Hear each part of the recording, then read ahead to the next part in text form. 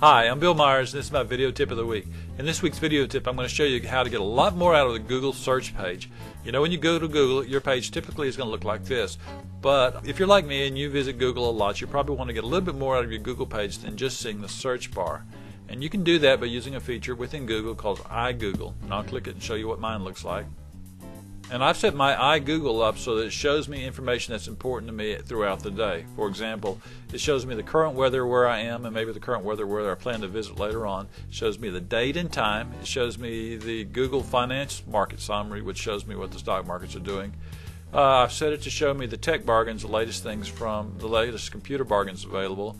I have a daylight map, which is important to me because we have customers throughout the world, and if I want to contact them or if they want to contact me, it's nice to know whether it's day or light there. I have the Amazon bestsellers, which I keep track of what products are selling well there. I have the most popular Google videos. I have my eBay search, and over here I have my YouTube videos.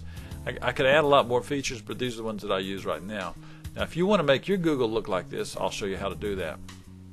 First, we start at Google, and if you have a Gmail account or a Google account, you'll notice there's a link here called iGoogle. And if you click that link, it takes you to the iGoogle page, and your iGoogle page is probably going to be blank other than the search bar.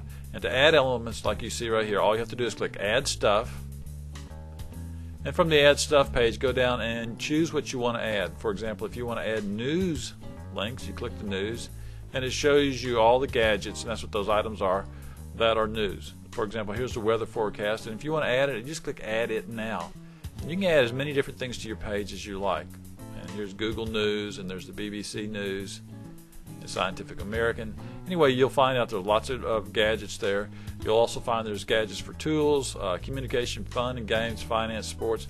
After you set all the gadgets up that you want, you can move them around. For example, if you want your date and time to be here, all you do is grab at the top, drag it over there. And if you want your weather to be in the center, you can move it there.